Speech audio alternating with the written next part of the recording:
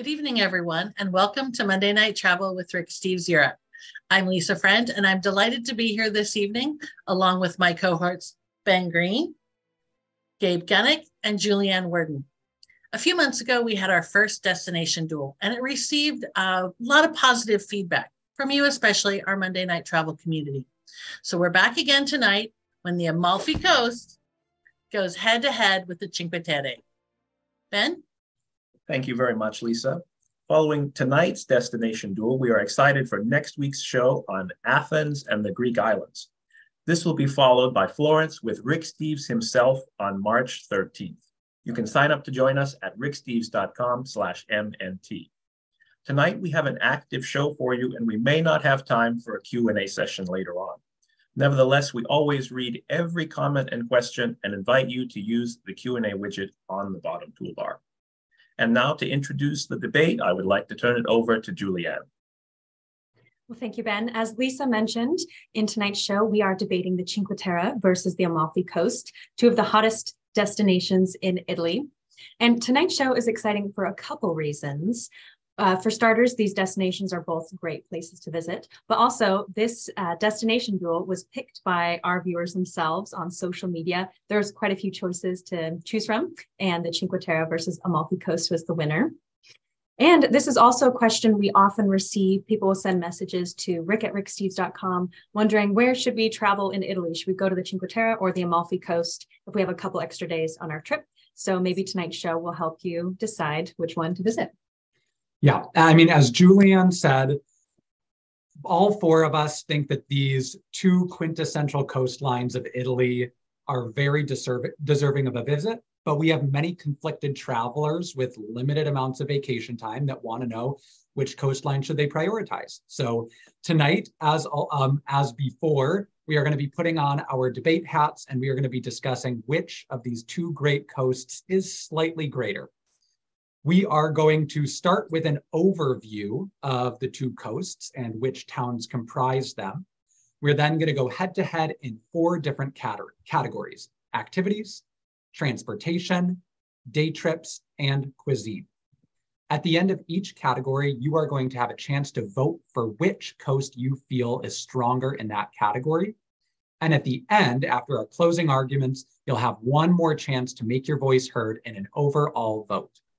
Each category will count for 15%, and the final vote will count for 40%. So even if you came in tonight with some preconceptions and preferences, we encourage you to keep an open mind and maybe split your ticket topic by topic. We also encourage you to chime in with your opinions in the Q&A. And now, without further ado, it is time for a destination duel. Dun, dun, Lisa, dun. over to you. Thanks, Gabe. Let me share my slide. Okay, so the Cinque Terre and the Amalfi Coast are both beautiful Italian coastal areas, but they're not individual cities like when we debated Paris versus London. So each team would like to give you an introductory overview of their area. So here you'll see the Amalfi Coast, roughly a 35-mile chunk of gorgeous coastline from Positano in the west to Salerno in the east. So beautiful that Roman emperors chose it for their vacation spots 2,000 years ago. And travelers in search of crystal blue waters, amazing vistas, a fantastic food scene, including the birthplace of pizza, tasty limoncello, and la dolce vita have found it here as well. Tonight, when we're talking about the Amalfi Coast area, we include the city of Naples, the Bay of Naples, the archaeological sites of Pompeii, the Isle of Capri, Mount Vesuvius, and Sorrento and its peninsula. There's so much to see and do here that as a travel consultant, I routinely recommend people spend 5 nights and 4 full days. If you're short on time, of course, you can tighten up your itinerary a little bit, but there is so much more to do here than just hiking and swimming.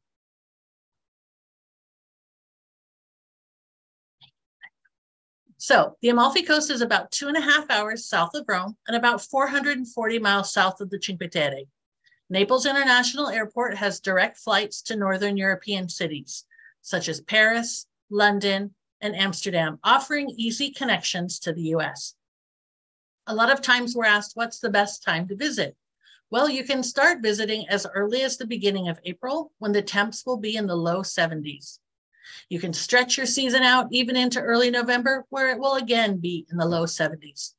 On average, the Amalfi Coast is 8 to 11 degrees warmer than the Cinque Terre, and personally, I've been swimming at the end of October, and the water was great. So, Sorrento, the big town of 20,000 residents, is a relaxing and convenient home base for all of the activities on the Amalfi Coast. Great connections to Pompeii, Naples, Capri, and the Amalfi Coast Drive. Beloved by British tourists since they started coming here on the Grand Tour in the mid-18th century, Sorrento is still a tourist-friendly destination sitting on a breathtaking peninsula with a lemon grove right in the center of town. Next, we have Positano, a small vertical village of about 2,000 that sits halfway between Sorrento and Amalfi. It is picturesque beyond belief. Daytime, nighttime. It's also famous for its fashion. Positano has its own industry in linen and designing fashion, so it's wonderful for these fashionistas as well. And hey, if it was good enough for Grace Kelly and Jackie Kennedy Onassis, it's good enough. Amalfi, further down the coast with a population of 5,000, was in fact a maritime power in the past, competing with Genoa and Venice. This was the Republic of Amalfi back then. Unfortunately, a tsunami in 1343 made this area of Italy a humble backwater. But today, its mighty history is expressed by its rich culture and traditions. This beautiful church here in Amalfi town, in an Amalfi Romanesque style, was built some 1,000 years ago and is another example of Amalfi's rich legacy. The imposing stairway sometimes serves as an outdoor theater, in fact. Visitors are directed on a one-way circuit through the cathedral complex with 4 stops: the cloister, the basilica, the crypt, and the cathedral. A 30-minute bus ride from Amalfi town is Ravello, a hill town sitting 1,000 feet above the sea. It boasts 2 villas with beautiful gardens, Villa Cimbrone and Villa Ruffalo. Here we see the beautiful Villa Ruffalo, originally from the 13th century, with its Arabic and Norman gardens looking south. The composer Wagner visited here and was so impressed that he made his second act of the opera Parsifal based here in the villa's magical gardens. Just off the coast of Sorrento and Amalfi, the island of Capri is a delightful refuge from the Italian mainland. Besides its 2 small towns, one of which you see here, there is a fantastic lift up to the island's highest peak. You are rewarded on Capri with unforgettable views. Crystal clear water, warm Mediterranean sun, and dramatic landscapes greet all who visit. As Rick and Fred said in their new book, Italy for Food Lovers, if you like Italy as far south as Rome, go farther. It gets even better. So welcome to Capri and welcome to Amalfi. Lisa and I are excited to have you along with us for our tour of the Amalfi Coast and all its wonders. Well, thank you, Ben and Lisa, for that lovely introduction of the Amalfi Coast. Now we will head back north to the Cinque Terre, a beautiful mountainous towns that are tucked between Pisa and Genoa, in a seductive corner of the Italian Riviera. You can see it here on the map in the region of Liguria. And the Cinque Terre offers a more rugged alternative to the beachy Riviera towns down south. It's a breathtakingly scenic 6-mile stretch of the coastline, which was first described in medieval times as the 5 lands, or the Cinque Terre. All right, let's take a look at those 5 lands now. Starting with Monterosso, then we'll go to Vernazza, then Cornelia, Manarola, and Riomaggiore. So to start things off, we have Monterosso, the largest, flattest, and resortiest of the 5 Cinque Terre towns. Monterosso is known for its big, wide beach with rentable umbrellas.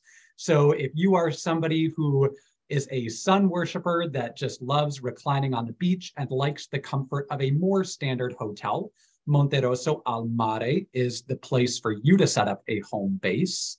It also has an old town and a new town that are conveniently connected by a tunnel. And from the breakwater, you can look down the coast, and in one glimpse, you can see the entire Cinque Terre lined up in front of you. All those ravines that you see, in each ravine, you have a different town, all within your eyesight. Next up is Vernazza, or as Rick says, the jewel of the Cinque Terre. It is also his preferred place to stay if you are visiting. And as you can see, it's called the jewel of the Cinque Terre due to its beauty. It has this natural harbor here, which interestingly, up until the 1970s, was used as the practicing location for the water polo team of Vernazza. And they were an extremely successful water polo team until 1970. It was required that they had to have a pool, so they had to disband. But that was an interesting fact. And much like the Amalfi Coast, the Cinque Terre does have a rich history, dates back hundreds of years. In Vernazza, its fortified towers and walls date mostly from the 12th through 15th century, which is fascinating to think of people kind of scrappily living along these villages, tumbling down the cliff sides for such a long time. So it's an interesting. They say that the people that live in the Cinque Terre are mountain people by the sea, which I like. You have that kind of characteristic, isolated culture, but that you usually see in the mountains, but along the coast. Next, we have Hilltop Cornelia, which Rick says attracts hermits, anarchists, wine lovers, and mountain goats. Sounds like a great time to me.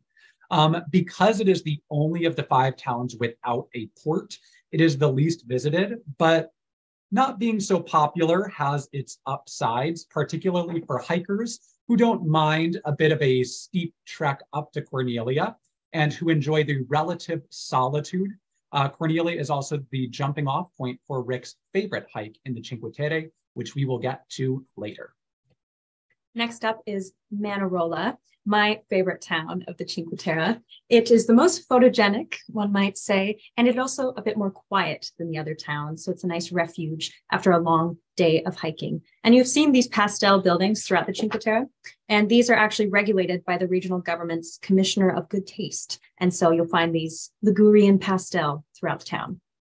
And Manarola has some of the best deep water swimming, as you can see here. This is Gabe's photo from his trip there a couple of years ago. And this just seems so nice right now in this cold Washington weather, some sunshine and some swimming. I love jumping off that rock into the water. Yeah. And it is the best town to access the cliffside vineyards there, which up until the 1980s, olive oil and wine were were the most popular things produced in the Cinque Terre until tourism arrived in the 80s. Finally, as kind of a bookend, if you have Monterosso on one end, you have the second largest city, Rio Maggiore, on the other. Unlike Monterosso, it is has a workaday soul. It has cheap beds, it has good nightlife, and the locals are proud that it has the only middle school in the Cinque Terre. And all in all, oh, there we go. You have a grandmother with her grandchild, I'm assuming.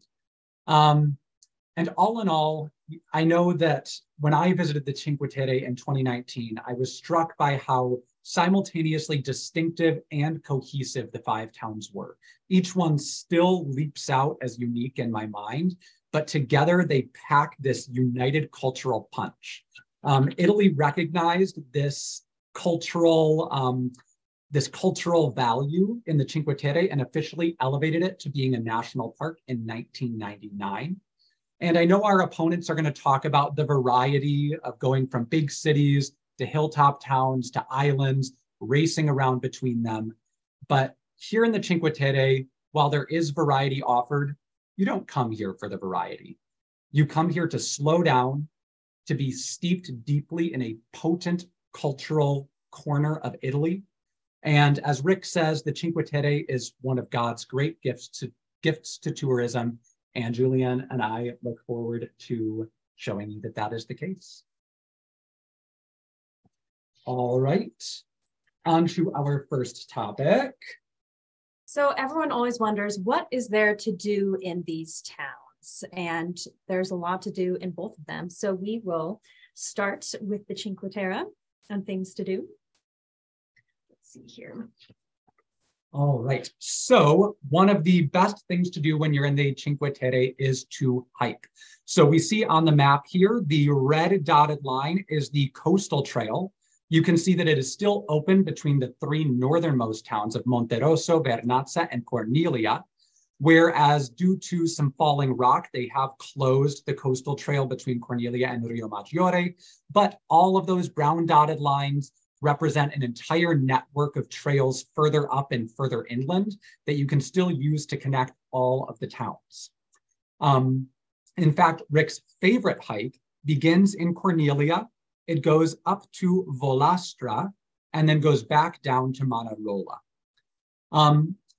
Some of these hikes can be difficult, but the good news is that the Cinque Terre offers hiking options for people of all abilities. For an easier stroll, Rick provides town walks for all 5 of the towns that show you some of the major sites and viewpoints.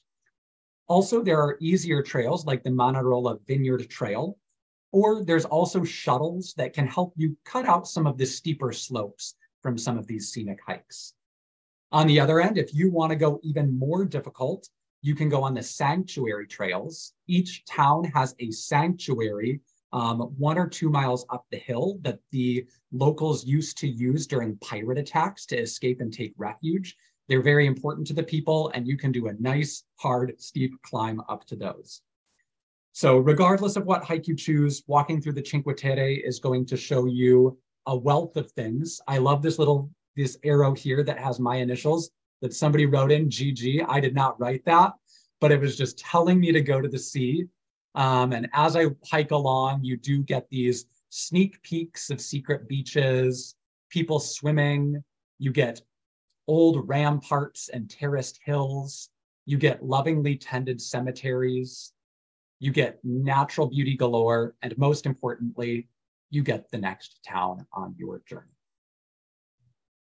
And one of my favorite things in life in general is water activities. And in each Cinque Terre town, there are plentiful water activities, whether it's renting a chair at a beautiful beach to spend the afternoon or the full day, getting some sun and getting some water, having a drink, having a lunch, having some food, which we'll cover later. There's some perfect beach foods available in the Cinque Terre. And each town has a different beach or kind of rocks to offer, which if you want something a little bit more relaxed, you can go to a beach like we just saw in Monterosso. They have one of the nicer beaches, or you can kind of feel like a kid again, like these children here, and jump off the rocks, climb back up with a rope. And resort beaches are nice. They're relaxing, but there's something special about just jumping off a rock and just having that free sensation, like when you were a kid. Even Corniglia, which is hilltop, you can go down a staircase and there's rocks that you can swim off of and sun yourself on. And that's one reason I love the Cinque Terre, is that the people there made the best of whatever situation they had. They'll sunbathe on concrete slabs going down to the water. And I think it's just kind of enjoying the simple things of life. And it might be a little bit more rugged, but it's the ambiance and the happiness they have there that kind of makes it even better. And you can also rent kayaks, as you can see here in the back, and kayak around, spend the afternoon kayaking, hike in the morning, have some lunch, kayak in the evening as the sun sets over the villages. And I think there's nothing more Italian than this man in that neon Speedo, tanned. You can tell he spent a lot of time out on the water. And just north in Levanto, I think this is pretty awesome. You can go surfing. There's some really great waves up in Levanto. You could take a surf lesson depending on the weather that day and just make your surfing dreams come true in Italy. That was kind of a who knew to me, but I think that'd be awesome. There's also snorkeling and scuba equipment some companies offer. And so you could just spend all day on the water too, if you wanted. And while it's beautiful by day, it is even Cinque also has beautiful things to offer at night. Yes. And you might not think of the Cinque Terre as the biggest place for nightlife, because it really isn't. But to me, that's another reason to visit, because it quiets down the evening. A lot of the day trippers have left. And so it's to yourself and the locals, which down in Sorrento, you might have 20,000 people. In the Cinque Terre, in Vernazza, there's only 1,500 people, and there's only 500 in the winter. So it's a much smaller, more personable experience. And At night, you can go to some bars. Rick lists some great bars and restaurants in the Italy guidebook, or even in Vernazza, you can go see an opera show a couple nights a week. And I think maybe there isn't too much nightlife because it doesn't have that big city atmosphere, which I really enjoy. And because everyone's so tired from their fun hiking and swimming and kayaking and boating that you don't have the energy to be out too late. And you can see here, you just feel snug and safe and warm in the Cinque Terre because it is kind of your own at night, and you can walk along the rocks as the sun sets. I think the sun setting in the Cinque Terre is one of my favorite things, so I might bring it up often tonight. And one of the specialties in the Cinque Terre is this special Shakitra wine along with some biscotti, which we'll talk about more later, but that just looks like a delicious evening to me. And speaking of food, the people of the Cinque Terre also like to celebrate their regional cuisine, including they have festivals, one for anchovies and another for lemons. I will concede defeat that the Amalfi Coast is the lemon capital, but I don't want you all thinking that the Cinque Terre is lemonless. They do celebrate it. Then in the summer, they also have some great festivals for patron saints, including the Festival of Corpus Domini, in which they process with a beautiful carpet of flowers. And then, of course, the feast day of St. John the Baptist, which they celebrate with processions and fireworks and candles floating on the water and a big bonfire on Monte Rosso's Old Town Beach. So there is plenty to enjoy day and night and at all times of the year. Ben and Lisa, over to you. Well, thank you very much, Gabe and Julianne, for that overview and initial activities list. I think we have a few excellent options for the Amalfi Coast as well, wouldn't you say, Lisa? I would say. Let's go. Okay, so swimming. You know, our friend Julianne said there is nothing like swimming off of rocks, and I can't disagree with her. If she wants to do that in Sorrento, we've got it here with the Stabilimente. These are the swimming establishments that are off the coast of Sorrento, because Sorrento isn't known for its beaches, although it is known for its beautiful warm water. So if you want to swim in Sorrento, this is what the situation would look like, with lockers and changing rooms and showers. But then you've got swimming in Positano. Okay, beautiful backdrop for the swimming, but not my favorite. I'll tell you why. There are some little coves that if you go around by private boat, you have these beautiful private coves you can go to, or you can walk down 400 stairs, kind of like Cornelia, and you can have the private cove experience. But for my money, I would go to one of the little towns on the Amalfi Coast. This is the town of Meori. And this is great because you have the beach right at your doorstep. You have a great hotel with a beach club. This is the Hotel San Francesco. Double room in the season costs about 180 euros a night. And you've got the same lounge chairs and umbrellas, which actually, I will tell you personally, for years, I went to the beach in Italy and I was nervous because I didn't speak so good Italian and it wasn't part of my culture that I would go and rent chairs. Like, you know, you went to a hotel and they were just there. I wish I had those years back, my friends, because it is absolutely no big deal to go and talk to the guys at the beach and get your lounger. About 25 bucks, you get a couple of chairs, an umbrella, and a little walkway to protect your tootsies from the hot sand. So for swimming, I would say that's a great experience. But if you want to jump off the rocks, we've got that too with the Stabilimente. Now, there's also fantastic hiking in the Amalfi Coast. There are a variety of walks and hikes for those who like to move their feet. And you see this well-marked and paved pathway here in Positano. The aforementioned lift in Capri, known as Monte Solaro, is also a fantastic way to hike. It's a 13-minute ride up to the highest point on the island of Capri. While taking the lift up saves you a lot of effort, you can also consider hiking down. It takes about an hour to head down, not too long, and of course it's much easier, and you can stop and savor every view along the way. And it's perfumed with orange trees. Fantastic.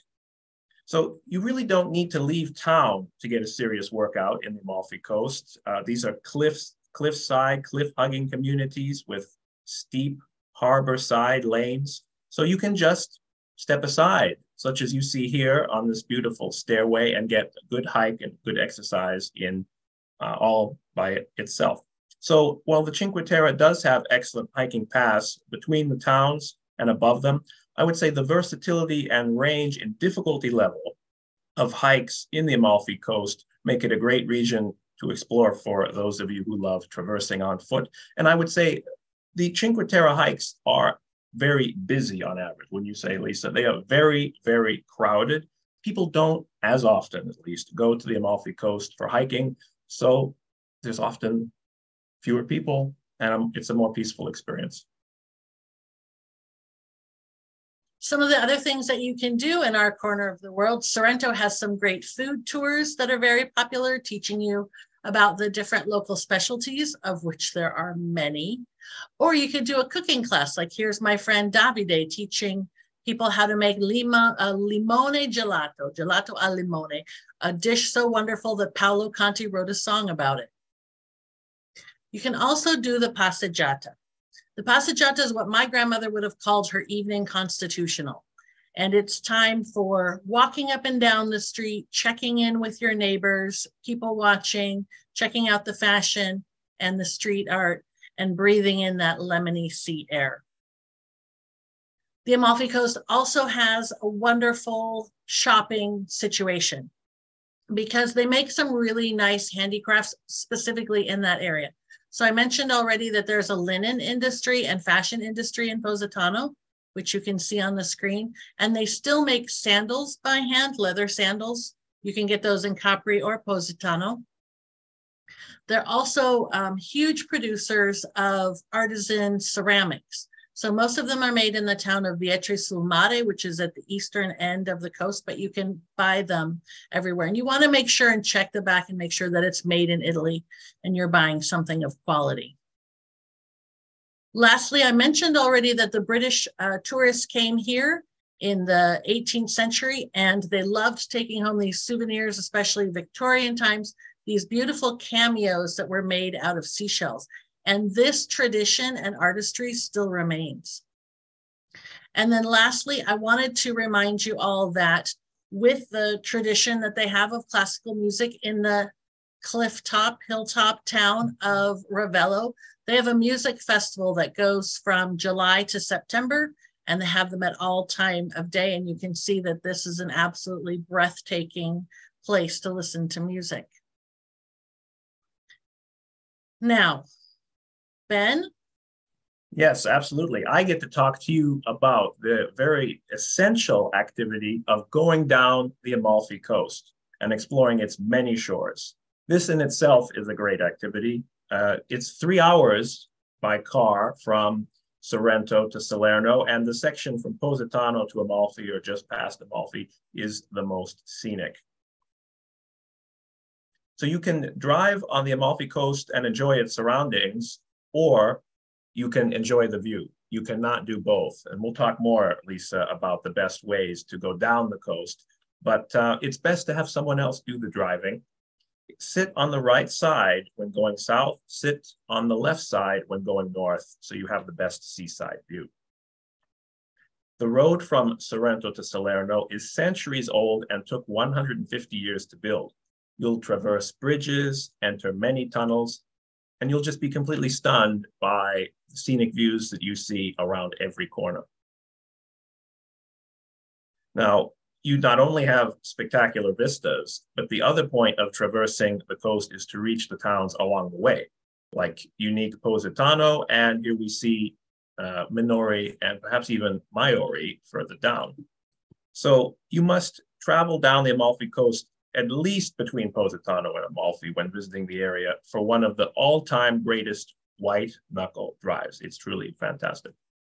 And here we see beautiful Positano as well. So with that, I think it's actually time for our first vote. I know, isn't that exciting? So I think we'll stop the share. Bring it on. That's right, bring it on. So which beautiful coastal region, the Cinque Terre or the Amalfi Coast, has the best activities? So this is specifically for the activities section. And here I'll prepare that for us now so our viewers can share the vote. So we'll give you some time to enter in your selection. And Ben, I'm curious, you said that, the hiking in the Cinque Terre, you can be on the trail in like 2 minutes. You can just walk out your front door. How long is it to get to those hikes in the Amalfi Coast? I don't even know. And no, they're right in town. He said they're right in town. Well, it depends. There's a variety. Yeah, I think both places can be crowded, but as Rick would always say, starting early or doing a nice evening hike, I think in either place, you'd beat the heat and you'd beat the crowd. So that's a good option. And, I would make the point that we really talked a lot about outdoor activities here. The Amalfi Coast has a much warmer climate. So the season really does stretch longer than the Cinque Terre. So for spring, early spring, late fall, still great temperatures. I think that's really a great perk of the Amalfi Coast. Well, we're not gonna give away the results, but this one's a nail biter. Yeah. I'll throw in sometimes it might get too hot when you're further south and you wouldn't want to be hiking at all. Yeah. Well, yes. Yeah. Oh, I see. That's where we're going. Okay. Well, both the Cinque Terre and Amalfi Coast are probably too hot in August. I mean, unless you're swimming, Fair. I would say that I would rather be on the Amalfi Coast in April with less crowds and better weather than the Cinque Terre in April, which is just barely opening for tourism. I'm sorry, that is the truth. No smack talk. That's just a real hard opinion. All right. Well, I think the final votes have rolled in and we will roll into the next category. Thank you, everyone, for submitting your vote.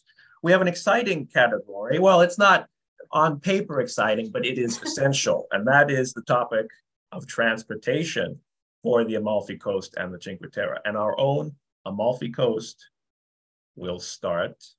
So let's get Were you going to say Amalfi Coast expert? I would have liked it if you'd said that. You're very knowledgeable, Lisa. Thank you. You're very kind. I would say expert. Does it work? Hit it one more time.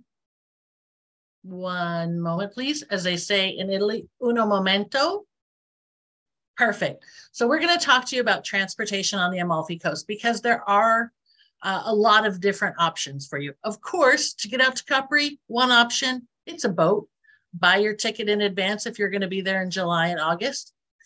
If you are going into Naples or Pompeii, there's a direct train that goes from Sorrento. You can see at the head of the peninsula. So you could take a boat from Sorrento to Naples, or you could take the train from Sorrento to Naples. And if you're going to Pompeii, the train stops right in front of the ruins. So that's perfect. And then going down the Amalfi Coast from Sorrento down the coastline, we again recommend, we can't say this too much, don't drive. Use one of the other options that we're about to explain to you, but you can go by boat or you can go by motorized vehicle. Thank you, Lisa, for that great overview. And thank you to Dave, by the way, for providing these great maps. Dave, our wonderful cartographer here at Rick Steves Europe. So this really is the coast with the most, one of the great road trips, as I introduced to you earlier. And therefore, well, because of its treacherous sort of roads, it's best to enjoy it via another option besides driving, and we'll present some of those to you now. So there are public buses that run regularly from Amalfi to Sorrento via Positano, and this is one of the more common ways to explore the coast. They're inexpensive, fairly reliable. You can visit positano.com for bus schedules, a great, useful website. From Sorrento, the first bus leaves early and they stop late in the evening. These bus drivers are very skilled at navigating these tricky roads. There are large windows on the bus, though, to provide a great view, particularly when you're sitting on the seaside, as I mentioned earlier. The tickets are only around 2 to 4 euros. You can also buy a day pass for about 10 euros. If you have a little bit more in your wallet, if you have better, more substantial resources, I should say, you can think about hiring a private driver. somebody like these friendly gentlemen. These are both Signore Monetti, father and son, and you would want to reserve them in advance a few months from the US.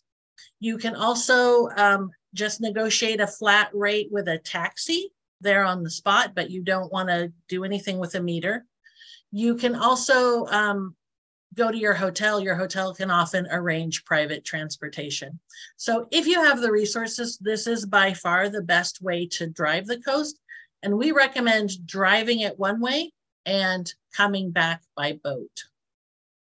One of the reasons why having a private driver is nice, you can see this beautiful town of Positano.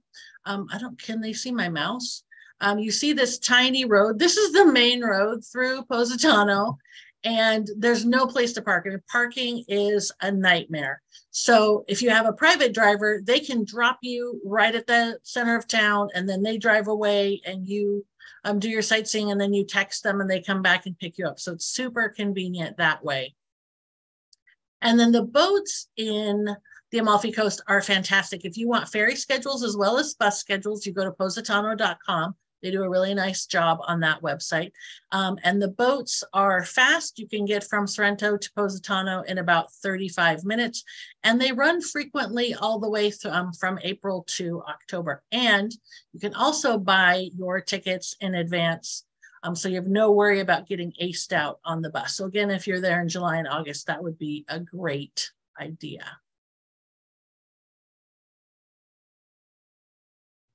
Gabe, over to you. All righty. Well, thank you so much. Fortunately, transportation in the Cinque Terre could not possibly be easier. As with the Amalfi Coast, there is no traffic, no cars, just quaint pedestrianized streets as you see here. The difference is that the entire Cinque Terre from Monterosso al Mare to Rio Maggiore is only 6 miles. If you really wanted to and were intrepid, you could hike the whole way from one town to the end and back in a day. Again, I wouldn't recommend it, but you could. Whereas the Amalfi Coast is situated along a 30-mile stretch of coast. That's 5 times longer. And that's if you don't add on Naples, as Ben and Lisa have. So that means that in just 6 miles, you get an incredible amount of history, culture, and beauty in a very manageable and easily accessible area. In fact, going from the northern to the southern end is just 15 minutes, and that is on a slow train.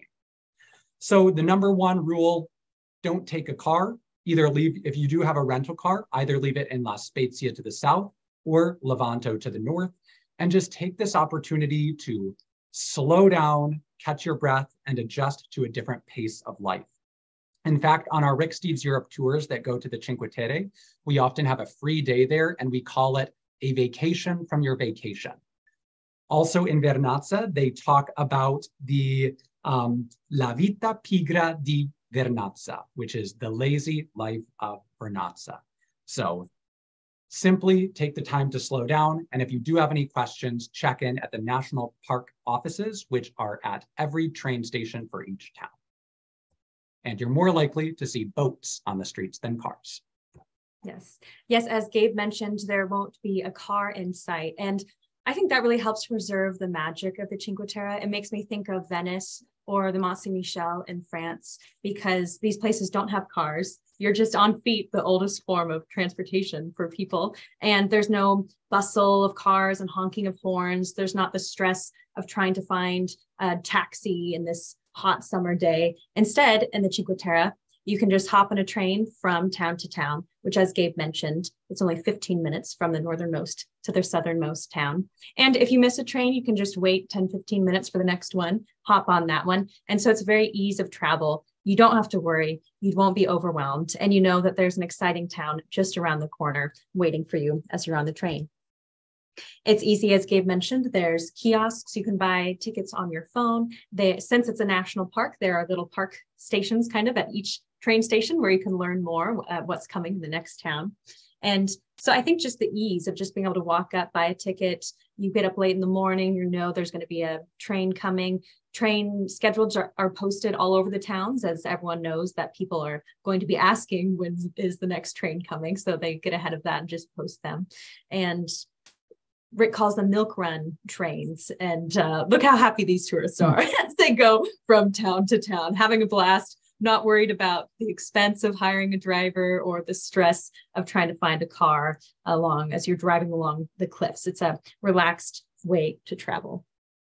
Also boats. There's also boats between the towns of the Cinque Terre, mostly in the high season when the weather is better, as they can be canceled if it's a little bit stormy, as they're smaller boats. But if you prefer to have a scenic view as you go along, seeing the towns as you zip along on a boat, then boat travel is also an excellent option, especially on a nice day in your Keep On Traveling t-shirt, as we see this person here. And they're not too expensive. You can even get day passes if you prefer, if you know you're going to be doing a lot of traveling between the towns, or you can kind of combine a hike and then a train ride and then a boat ride too, if you wanted the trifecta in the Cinque Terre. But at the end of the day, the best way to experience the Cinque Terre is on foot. Again, you can hike between the 3 northernmost cities along the coastal route. And if you want to go up into the higher trails that I mentioned before, you can connect all of the cities on foot. These trails are not a cakewalk. They are going to be rewarding. You will have a satisfied fatigue by the time you reach to the next town and get your drink and a snack. But really, once you put on those good walking shoes, just follow the street signs, or rather not street signs, the hiking signs to the next village. I love these. Some of them are very professionally done. Some of them are artistically crafted, and some are a bit rustic, but all of them will get you to your next destination. And as we said before, while trails can be busy, they are popular with people that come in from cruise ships. They will be busy during the day. But if you either go to the trails higher up, or if you make sure to start your trek either first thing in the morning or in the evening at sunset, you will find that you have plenty of space. All right, now that we have had a chance to hear about the scenic hikes and cliffside drives and gentle train rides of these 2 great coastlines, we are going to put it to another vote. We would like to know which of these 2 places do you think seems easier and more scenic to navigate? And we are going to start that vote right now. So take a moment.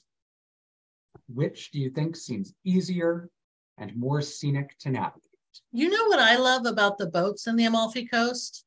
They start at 7 in the morning, unlike the Cinque Terre where they don't start until 10 a.m. You can't get up early and get on a boat. Waking up at 7 sounds kind of early when I want to just have my nice, relaxed Italian Riviera lifestyle. You say it. But the boats also don't have as far to go in the Cinque Terre. You have to get up early, though. You have to get up early, though, to hike without a lot of people on the trails. That's true. Well, I'm a night owl. I'd go for a nice sunset hike. I told Gabe once I'm a day worm, so I'd be up early too to catch that boat. Or I'd be up early just to pop right up onto the trail to beat the crowds in the Cinque Terre too, and train back for breakfast at 9. I like that the Amalfi Coast has more options for people of all abilities. I mean, there's great town walks in the Cinque Terre, and you can go on the nice Manarola vineyard walk. All right. I'm seeing that the final votes are trickling in. And so with that, we are going to transition to our next category, the one that I am most eager to look into, and that is cuisine. So when we travel, we don't just experience cultures through its artwork or its music or even conversations with locals.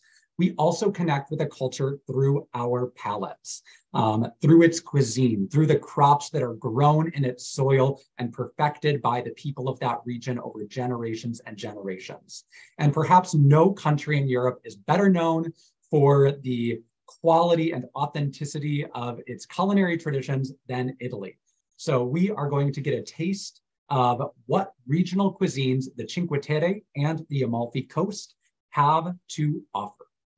So starting off with the Cinque Terre, Julianne, take it away. Well, as I mentioned earlier, up until the 80s, the Cinque Terre produced a lot of wine and olive oil, as you see here. But then tourists arrived in the 80s and tourism became the most popular thing. But the Cinque Terre, 5 small villages, but the birthplace of an extremely mighty food. What would you even call it? A sauce, I guess? Yeah. Yeah. It defies definition. Yes. Pesto. These little towns are responsible for the creation of pesto because basil does so well in the Ligurian climate that it's perfect for growing pesto. And then they threw some pine nuts in there, ground it up in cheese, ground it up in a mortar and pestle, and created pesto. And you can have it on pasta, of course, on pizza. There are 2 types of pasta that it's meant to go with. It's called, my pronunciation, tronette and trofier. Those are the 2 pestos, or the 2 pastas that are meant for pesto. I feel like there's a tongue twister. There is. Pesto with my mortar and pestle. Yeah, for pasta, yeah. And the frutti di mare, or fruit of the sea, is popular in Cinque Terre, as it is in pretty much all coastal towns. And restaurants there can take pride in their fresh seafood that you get to enjoy at the end of the day. Anchovies are another big one in this region. They have them on many dishes. They're prepared in many ways. Lemon is always a good way to enjoy them. And if you're not that interested in anchovies in the United States, I recommend trying them in the Cinque Terre, where they're fresh and they know how to prepare them well. And one of Rick's favorite dishes, I think, in all of Italy is to have the special regional wine called Shakitra. It's a sweet wine produced in the Cinque Terre.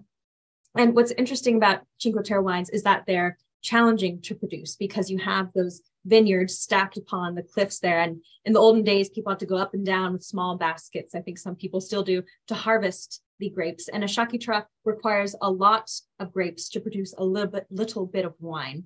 And it's sweet. And one of Rick's favorite things to do is to take some biscotti, as you see here, and you dip it in the dessert wine. I've never done this before, so this is kind of fun. And then that would be, cheers, that would be your dessert for the evening. Rick says in a different episode, I believe it's on France, but he says that a good wine, the grapes need to suffer. So having to scrap a hard living on those terraces makes for good wine. Yes. And I just asked Rick last week, we were talking about this show. I said, do Italians really dip their biscotti in the wine? He said, oh yeah, that's what they do. So, and here's a picture there. And while we don't have a picture of this delicacy, because a picture just wouldn't do it justice, we have some focaccia. Focaccia is also from the Ligurian region, and it is a pillowy, delicious bread. And they make the dough in just a flat dish. And then you take your fingers and kind of puncture holes in it. And there's usually coarse salt over the top.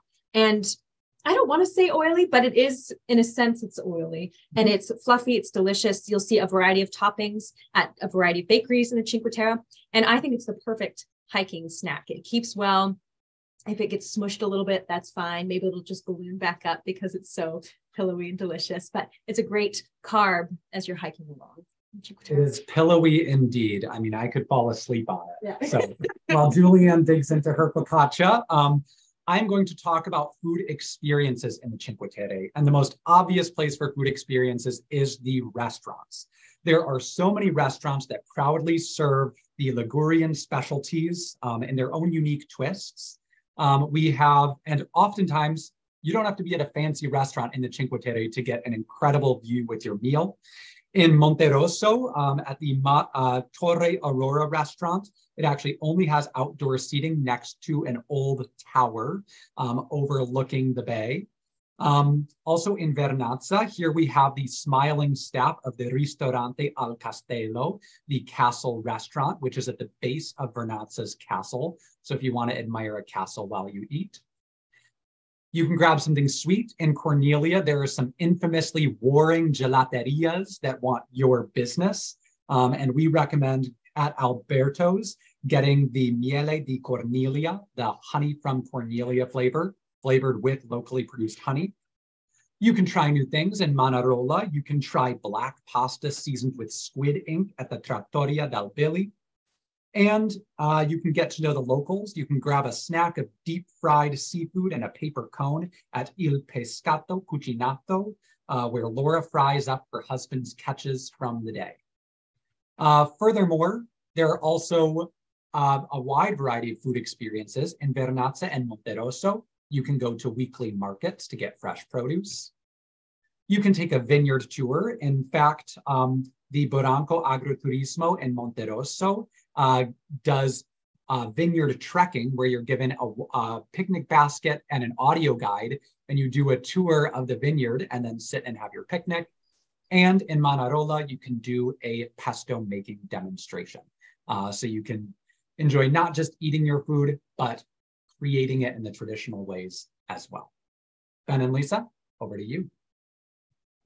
Well, thank you. All you had to do was say focaccia, and I was there. And Lisa makes a good focaccia. I had to take a picture behind the scenes because both Gabe and I stacked our biscotti on top of our wine glasses. Okay, I'm hungry for actually some food from the Amalfi Coast. I know this. Well, if you're hungry now, it's not going to get any worse. It was killing me this afternoon to do all these photos. So there is no argument. None of us are going to argue that these destinations have incredibly fresh seafood. And my dear friend Julianne said the words to remember are frutti di mare, fruits of the sea, which means that's going to net you a great variety of fish and shellfish. But I am forever grateful to the Campania region for my favorite seafood pasta dish, which is spaghetti alla vongole. And it is nothing but the freshest clams, parsley, white wine, and garlic. You will find it all over Italy. It's one of the more popular dishes, but it did originate in Campania. Now, the other thing that is so important to Italians that it's actually DOP, which means that it's protected, the quality is protected by the government, is the mozzarella di bufala, the water buffalo mozzarella. And these water buffalo live like kings.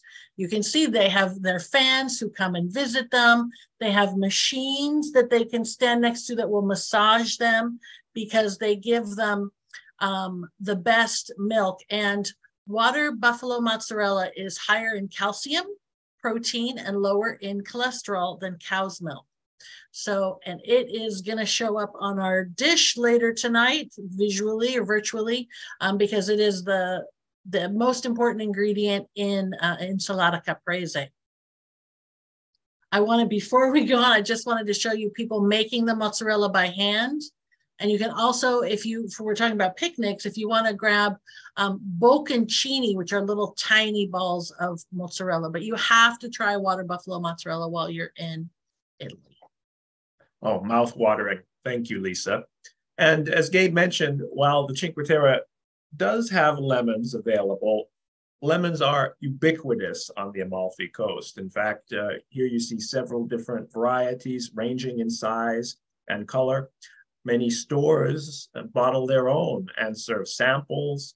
And of course, there's the delicious, fantastic limoncello. And we are going to share some Italian limoncello. Some more? Okay, yes, that seems like a great idea.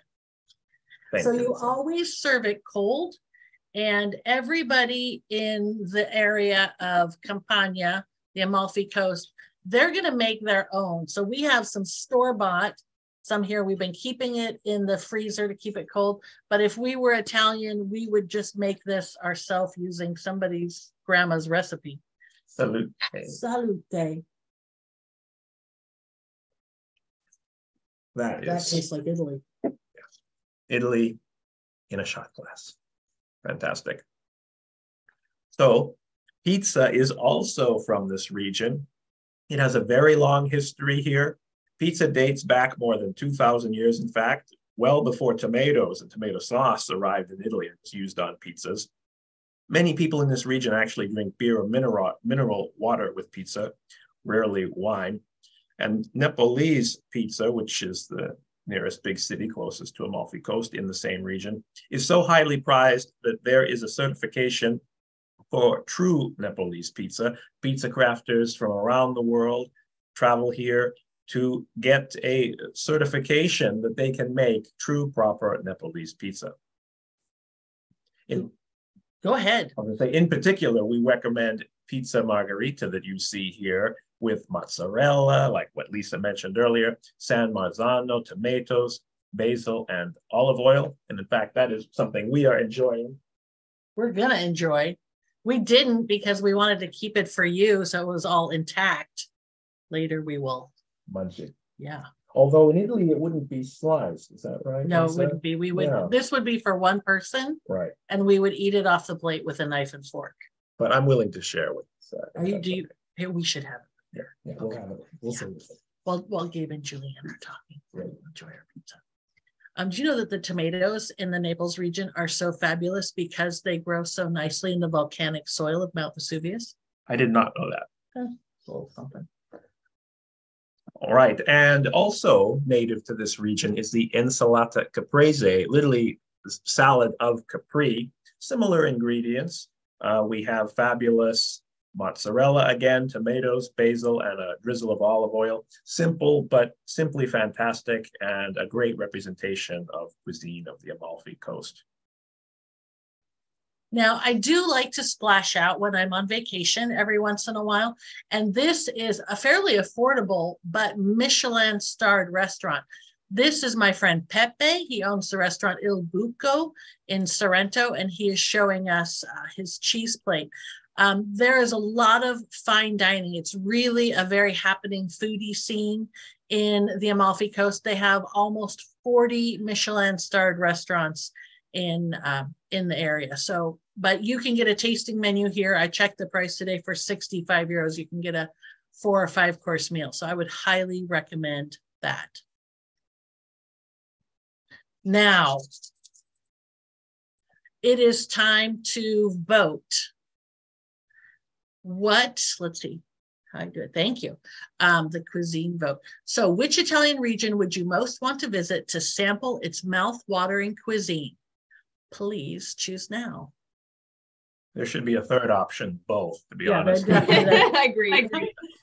And I was thinking, you guys have lemons over the Amalfi Coast, and they're a big deal. But I say, if life gives you lemons in the Amalfi Coast, come up to the Cinque Terre, and we'll give you some focaccia. I will admit the Cinque Terre has better olive oil. That's true. Yeah. Which I don't know. Put on our fabulous tomatoes. I'm never dipping cookies in milk again. It's delicious. I think it's one of my favorite desserts as well. Dip them in wine. Leave this out for Santa at Christmas. The mozzarella from Buffalo, that is so amazing. I had no idea. That's the massage machines that crack me up. We go there on our Southern Italy tour. It's just like they're just running themselves up and down the machine. Anyway, what else about food? So we're going to have our pizza. I'm pretty excited about that. Or limoncello. You can see we've had some of it, but okay, we haven't had all of that because this was the same bottle of limoncello that I bought when Ann Long and I did the Amalfi Coast episode a few months ago. So I just don't want people to think we're dipping that far. Gabe and I can't have too much Shaki Tra because apparently it's 18% alcohol. So just a small pour. Okay, we'll end this poll and we will stop the screen sharing. And now we're going to talk about day trips. So you're in these fabulous places, but you want to go a little bit further afield. What are your day trip options? Well, starting with Amalfi, because it's our turn, you've got quite a few options. So let's go to that. We showed you how to get around. So it's easy to day trip to any of these places without having to rent a car. So we mentioned that. And I mentioned already that from Sorrento, you can take the Circumvesuviana train, cost you about $7. It'll take you right from Sorrento to the Pompeii ruins. And here we have beautiful Capri, which we've mentioned a couple times earlier. It's just a short boat ride from the mainland. From Sorrento, you can get here in 30 minutes with the fast ferry, or even faster, 25 minutes with the hydrofoil. So Capri is often a day trip, but you can stay overnight. If you do make it a day trip, it's great to go early because it does get crowded in the middle of the day in high season. But as you see, it's absolutely gorgeous. Now, cute Capri town offers a fabulous shopping street known as Rodeo Drive. You can just wander through past tempting waffle cones, fancy shops, and villas. It's good for the window shopping. Like yeah, window licking. Yeah. Yeah, of course. And taxis in Capri are widely available and quite affordable, and they can be a fun way to get around. As you can see, this convertible taxi here. The price from the marina to Capri town is just 17 euros. And from the marina to Anacapri, the second town on the island, it's 23. You can also hire a taxi by the hour for 70 euro, or maybe you can even negotiate a lower price. And what I would do on Capri, because I love doing this on islands, is rent a scooter. Ooh, you're brave. Yes, even a 50cc scooter you can rent for only about 15 euros an hour. So I think that's a fun activity on the island. And, you know, ultimately, many of Capri's sites are free, like soaking up the views from the many ledges surrounding the two towns. Just absolutely spectacular. A great experience on Capri is the boat circle tour. It's inexpensive and comes with good narration. There are a few different companies that provide this service, taking you past caves, cliffs, and other sites. It's about an hour. There's a live guide. Other stops on the tour include a solar-powered lighthouse, tiny statues atop desolate rocks, and you also hear stories of fabulous celebrity-owned villas on the island as well. Now, a highlight of Capri is taking a short ride on a dinghy through a 3-foot-high entry into a cave known as the Blue Grotto. The experience getting there, going in, and getting back is a scenic hoot. On the tour, you'll see dramatic limestone cliffs, and when it is time to enter, your rower will elbow his or her way through the entrance and then pull hard and fast on a line. And depending on the lighting, there's a spectacular blue. That's why it's called the Blue Grotto. So also in the area, an important day trip would be to visit the ruins at Pompeii. When nearby Mount Vesuvius blew its top, it froze Pompeii in time. It's forever 79 AD. Tragic for the 20,000 inhabitants, unrivaled archaeological insights for visitors today. The most important works of art are in the museum in Naples, which you'll see with Ben in a moment, but armed with a good guide or audio tour, we can walk in the footsteps of Romans. We can see frescoes for house decorations. Because there are so many intact buildings walking through the streets of Pompeii, it's pretty easy to imagine how a Roman merchant would have lived, thinking about where he would have stored his olive oil or his wine that he's selling, the community bread oven, which is explained by a wonderful local guide. But for more Pompeii treasures, you have to go into Naples. Oh, they're keeping their feet dry. They're walking across the street on Roman blocks to keep the feet dry from when they opened up the gutters. Thank you, Lisa. Pompeii is absolutely fascinating. So here we have Naples, one of the largest cities in Italy, just a really easy and fantastic day trip from the Amalfi coast, about an hour from Sorrento.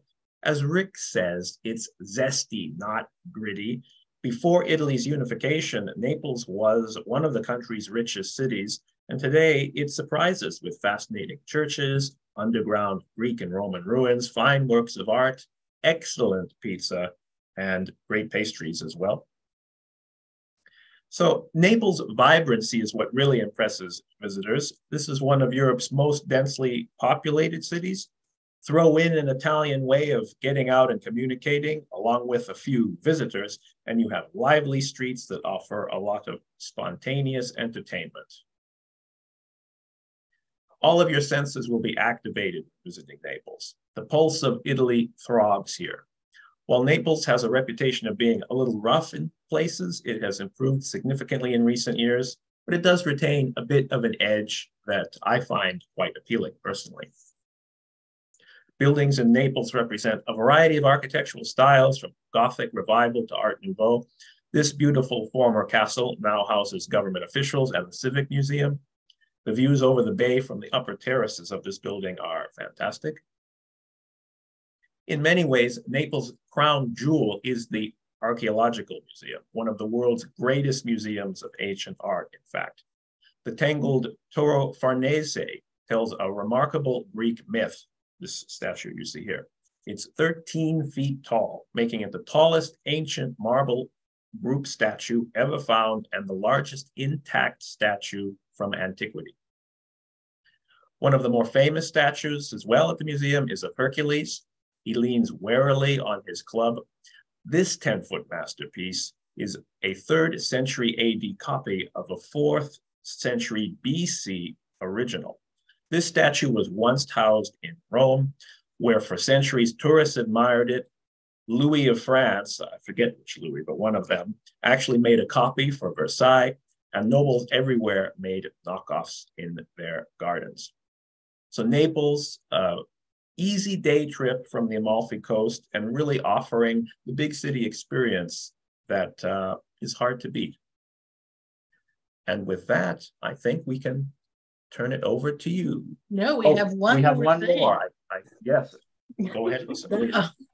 So this is a bit further afield. This is about 2.5 hours each way from the Amalfi Coast, but this is one of the most intact, important Greek temples anywhere, Greece, Turkey, Italy. So this is something, and it's never crowded. There are the temples out in a field, and it is called Paestum, Paestum, Paestum. You could combine this with a trip to the water buffalo mozzarella farm. That would be a good day. Fantastic. The diversity of day trips from Amalfi, incredible. All right. Sorry, I was just finishing up some focaccia there. The Cinque Terre also has some fantastic day trips from it, starting with the Italian Riviera. Yes. And I mentioned Levanto earlier, which there you can go surfing. Rick calls it a little bit more of a sleepy town than the other ones, but it's just a quick train ride north from the Cinque Terre. And you can even bike ride around to some other beach towns if you like, and just kind of get a different sense from the Cinque Terre if you're looking for something new to do in a day. You can also hop along to the Sestri Levante, another beautiful town with that Ligurian pastel and some other beaches. And I think one of my favorite things to do is just explore new places. And in the Ligurian region, it's just so easy to hop from place to place. Within a day, you can explore multiple new places and then feel really fulfilled at the end of the day of sightseeing and get some pastries along the way. Another one is Santa Margherita Ligure, by pronunciation, but look at these beautiful towns. This is a more resorty one if you're looking for that resort feel, but you can walk along the water, just kind of bask in the sun and embrace the Italian Riviera sense. And if you want to get off of the Riviera for a while, you've had your time in the sun and you want to explore some culturally rich cities further inland, there are a couple blockbusters within a short train ride. You have Lucca, which is within a 2-hour train ride, and Pisa is within a 90-minute train ride. Most people know Pisa for its Leaning Tower of Pisa, but many don't know that that wayward tower is part of a larger complex that includes a cathedral and a baptistry that is part of what's called the Field of Miracles, the best green in all of Italy. And a lot of people are unaware also that this entire Field of Miracles is in a vibrant, modern city. Pisa has a great university with a lively student population. And so even venturing beyond these main sites is going to be very rewarding. Lucca, meanwhile, does not have a lot of blockbuster sites to write home about. What it does have plenty to write full books about, though, is its quintessential Italian charm and its easy living. Its most notable site is probably its Renaissance-era city walls, which are still topped with gardens and are perfect for a bike ride or for a walk. In fact, they even have trees growing on top of their towers there. And it's just a place that has plenty of markets. It has concerts with the music of hometown composer Puccini very regularly. And it just has nice cooking classes and biking and pedestrian boulevards to stroll. Now, if you were intrigued by the hiking and swimming in the Cinque Terre, you don't need to venture far beyond the Cinque Terre to find those dialed up to 11. So if you like hiking, I will say there's a regional park and a national park that you can get to. These are places where you would want a car. So if you parked it either north or south of the Cinque Terre, pick up that car and within 2 hours, you can be in the regional park of Alpi Apuane, and which has many beautiful hikes and is also known for its Carrera marble quarries, which you can see here. A bit controversial lately, but certainly interesting. Not there yet, because the other park that you can get to is a national park that I'm going to need my notes for, because it is the Appennino Tosco-Emiliano National Park, which has everything from grasslands to mountain peaks to inland lakes to waterfalls to bilberry moorlands.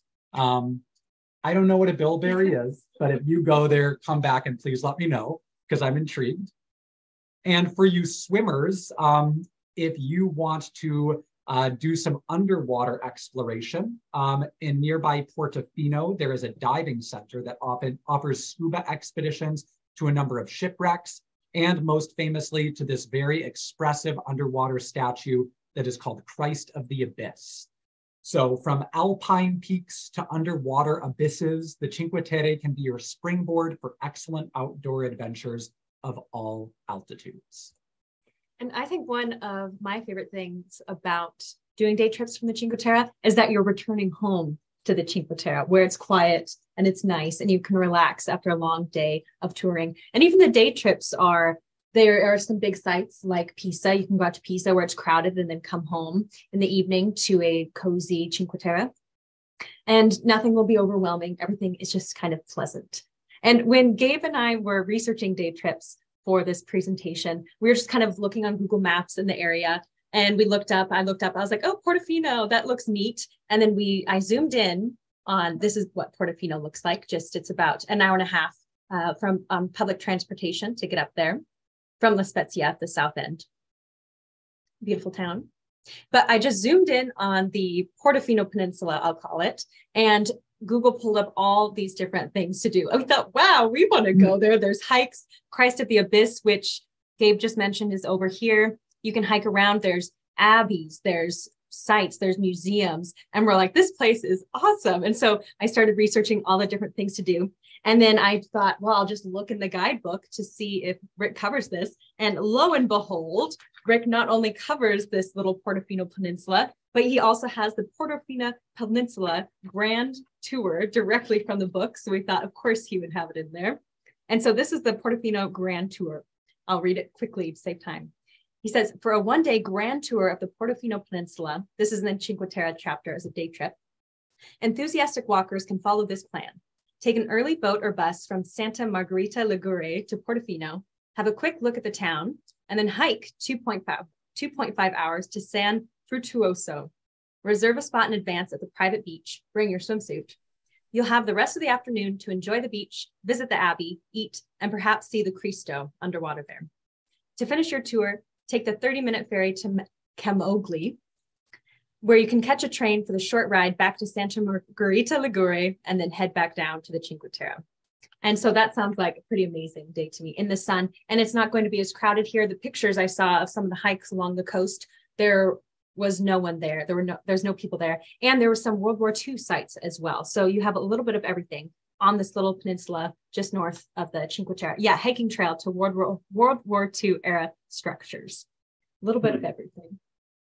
And that's kind of a scene as you're hiking along. Well, we have covered day trips, and so now we're battling them out. There's Pompeii, there's Pisa. Which site, in your opinion, has the best day trips? I'm curious about this one because I know the Portofino thing we found really sold me on day trips. Excited about that one. Yeah. And I think The Amalfi Coast does have some big sites nearby, but I kind of like the more intimate sites that the Cinque Terre has nearby to visit, and maybe some that you wouldn't visit unless you happen to be in that area. A lot of people go to Naples. Yeah. Because it's exciting. And And we didn't even mention the sfogliatella, which is the best pastry in all of Italy, because we didn't have a picture of it. But the seashell-shaped sfogliatella, oh, is fantastic. Crunchy with a custard inside. I mean, yeah. Comma sweet division, right? We count focaccia as pastry. Is it bread? Bread. It's both. Bread. Yeah. It's anything you want it to be. It's breakfast, lunch, and dinner. And when I'm guiding and I'm leaving the Cinque Terre, I always have a little bit of focaccia in my bag, and I eat it on the way to Switzerland, and I just miss the Cinque Terre a little bit. Yeah. Well, it looks like the results have steadied out now. I'll let Gabe write them down, and then we'll head on. All right. Go. Well, the sun is already setting on our Cinque Terre Amalfi Coast debate. And so now we are already at our closing statements for these two wonderful places to visit. And earlier, Gabe and I were thinking, how can we describe the Cinque Terre? And I was like, well, it's kind of like a family because they all are connected. They just all have a similar history, but each town has its individual character, which makes them each special and interesting to visit. But they'll also make you feel welcome. And in Italy, family is so important. And so you'll feel welcome in the Cinque Terre. And I think you'll feel safe in the evenings and comfortable, and just a place where you have time to make memories at that slow Italian pace. What do they say? Piano, piano, slowly, slowly. I think that's the Cinque Terre to me. And I mean, I agree with Julianne. I certainly feel that the Cinque Terre can give you variety. It can give you access to greater variety.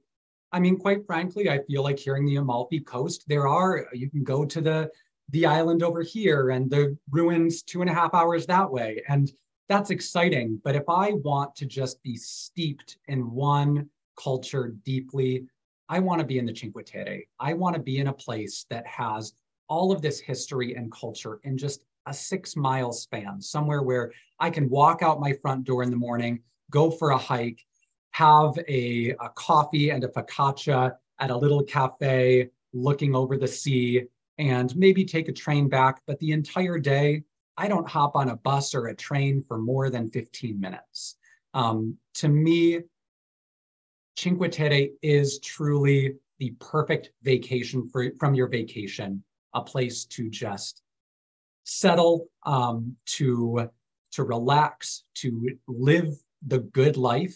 And in the end, it's not overly complicated.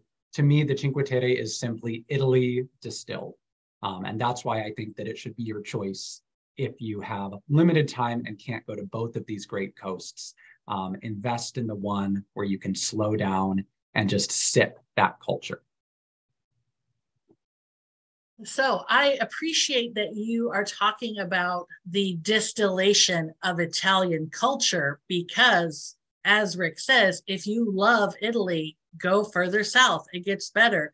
This is a place where more people talk with their hands, where men cover their private parts when a hearse goes by because they're very superstitious. This is a place, it's Italy in the extreme. So I appreciate the culture and the history of the Cinque Terre. You know, I've been there many, many times.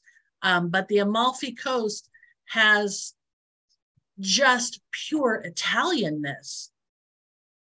Pizza, scooters. I mean, what do you think of when you think of Italy? You don't necessarily think of something so far north. So for my money, I would spend time on the Amalfi Coast because it cost me a lot of money to get to Europe. I have a lot of things I want to see.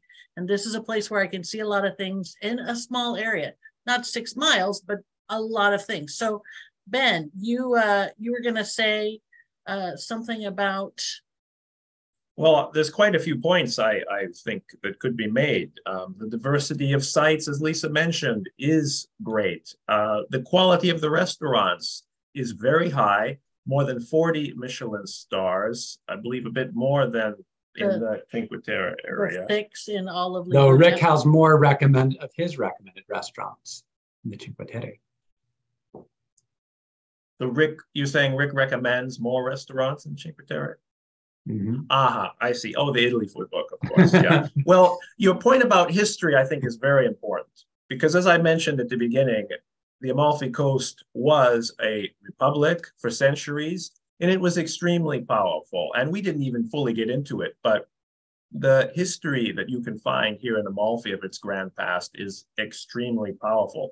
And as Lisa mentioned, just when we were reviewing our notes, southern Italy is where Italy and Greece combine into something really fantastic, like with Paestum, with the Greek ruins, and other points of history as well. So the dramatic story of the Amalfi Coast, I think, is not always fully appreciated, but its history is very strong. And there's a volcano nearby. There's right, a volcano. Lisa? We didn't even mention the volcano, really. I think when you have the entire Roman Empire at your disposal, and Emperor Augustus and Emperor Tiberius chose the Amalfi Coast, that says something. They could have gone anywhere. And I do really, really love the idea of going in early April or early November to avoid the crowds, because we can't sit here and lie to your face and say there aren't crowds. There are plenty of crowds in the Cinque Terre, and there are plenty of crowds in the Amalfi Coast. Although the Amalfi Coast has better infrastructure because their tourist industry has been going on for hundreds of years, unlike since the 80s, as Julianne mentioned. So I think that's an important thing to take into consideration, is lots and lots and lots of people go to both these places, but which one is better able to handle it? Amalfi. Well, thank you, Lisa. And I would like to thank Gabe and Julianne as well. This has really been a lot of fun. I can't believe it, but it's actually time for the final vote. So for all of you, yes, I know. We need Rick with his bongos. Exactly. So this is a vote of overall impressions. Whether you've been to these gorgeous destinations or not, which do you think deserves your vote? So I will pull up that poll now and we'll see what we get. And this is worth a little bit more than the votes we've had. 40%. And again, hopefully, if you have not already been to these places, you'll make it to both someday. But which one do you want to go to first? And I think I had fun learning about both these places as we went along. The history goes back much farther than I thought.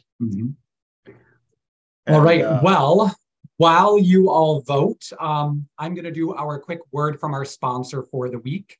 And for tonight's word from our sponsor, I want to highlight 2 books that this presentation would not have been possible without. We, of course, have the Rick Steves Europe Italy book, which I know at least our team used like a Bible to supplement our own experiences throughout this presentation. But we also have Rick's new book, Rick Steves Italy for Food Lovers. As part of my job on our marketing team, I have been promoting this book over the past few weeks, and I just absolutely love it. Not only does it have Rick and his co-author, Fred Plotkin's 100 favorite restaurants, it's so much more than a restaurant guide. It teaches you how to shop at local markets. It teaches you, here's the Liguria page, it maps out on the map which pasta types and dishes originate from these places. In fact, it was recently reviewed by longtime New York Times writer Floris Fabricant, and she called it second only to a passport for new travelers to Italy. So hope that you get your passport first. That's important, but after your passport, this is second. All right, so Julianne and I are going to briefly tabulate our scores. And before we announce them, Lisa, do you mind if I put you on the spot? And as a tour guide extraordinaire, can you tell us, now that the votes are all said and done, what's been your favorite experience in each of these places, or one of your highlights every time you're at these places? Well, I don't mind you putting me on the spot. That's very kind of you to ask. I will say, being on the Amalfi Coast team, that I want to hearken back to the year 2000 when I was on my very first Rick Steves tour as an assistant tour guide. And I had never been to Sorrento before. I'd never been anywhere down there. And I kind of had always had this idea of the Bay of Naples as this sort of industrial, possibly polluted area. And I remember being on the street outside the hotel in Sorrento and looking across the Bay of Naples and going, this is one of the most gorgeous places I've ever been. And it passed my test, which is always, do I want to come back here with my husband, or do I want to come back here with my kids? And it did. And so my impression of the Bay of Naples was kind of a magical thing for me. You want me to keep going? Yes, they're doing math. Okay, so the Cinque Terre, we counted up, and I have been to the Cinque Terre about 85 times in my life, give or take. And so I know it very well. And I would say that one of the more special experiences you can have that I've had is you can go up to the Castello restaurant that Gabe showed the picture of the family. They're the nicest people in the Cinque Terre, because they are, and have their mama's pesto lasagna, because you won't find anything like it anywhere else. And I remember the first time when the Rick Steves tour stayed up there, if you were the assistant guide, you got to sleep in her sister's apartment, Aunt Wanda's apartment, and you only had to climb 156 steps with your luggage to get there. But it was a wonderful, wonderful time. And people can go there and have the pesto lasagna and the shaki trot, and you can have that experience as well. Well, thank you very much, Elisa. I mean, your experience has been invaluable for both of our teams throughout these destination duels, and we always appreciate especially the guide's perspective. And we now have our scores. Scores here. It was interesting to see. As you can see, things were neck and neck in the beginning, and then things flip-flopped for transportation and cuisine, 70-30, 30-70. And then day trips. Day trips and overall impressions. Yeah. They got us. Amalfi was racing ahead in overall impressions. So the winner of tonight's destination duel is Amalfi. Yeah, you're undefeated. Very compelling, very well researched. Ben is undefeated, so the next destination duel, it's going to be the three of us against Ben. Yeah. Well, then I'll pick something in Central Eastern Europe then. Yes. Okay. Your home Poland. territory. Yeah. Retreat to the Balkans, up in the mountains, easier to defend. Well, I hope that you all had a great time tonight. This is something that honestly takes a fair amount of work for us, but we love doing it. So we hope that you enjoyed it as much as we liked putting it together. Please come back next week and see Athens and the Greek islands with Nikki and our own Julianne. And you can register for that online.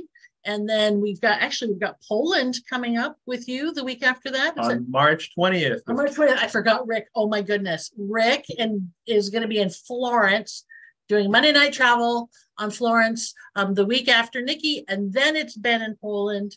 And then it's myself in Prague. So we hope that you sign up for all of those shows at ricksteves.com. Thank you all very much for joining us. Thanks, everyone. Good night, everyone. Good night, Ben. Good night, Lisa. Good night, Julianne. Good night, Gabe. Good night, Gabe. Good night, Julianne. Thank you so much. You guys are great. Good night.